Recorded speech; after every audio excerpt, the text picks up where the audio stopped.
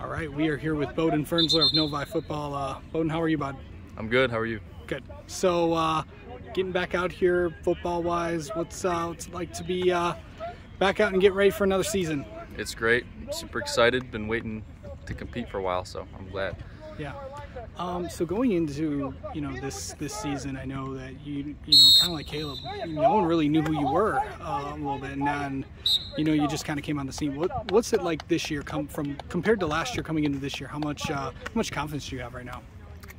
Definitely have confidence. I mean, I feel like we as a team had a good year last year. I feel like I had a good year, so just looking to build on it and not take a step back, but take a step forward, hopefully. What have you talk about what you and Caleb have kind of worked on as quarterback, wide receiver? What's that relationship like? Well, we're best buds, have been for a long time, so good relationship, good guy to play with, super accurate, the most accurate guy in the league, so it's fun to play with him. I got to ask you, talking, just a few months ago, you brought Novi their first baseball state championship. What was that like to be a part of?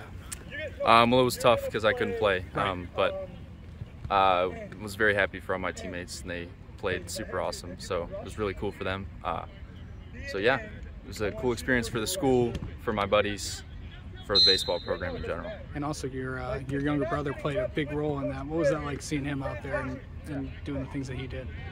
He was awesome. He kind of came onto the scene again. Like, he's a young guy, but he pitched super great.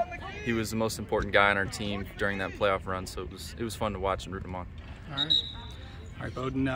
Just also talk about how exciting it is to get back and play Sterling Heights Stevenson team. What do you feel like you guys need to do to get the win on Friday and then head into conference play next week against Heartland?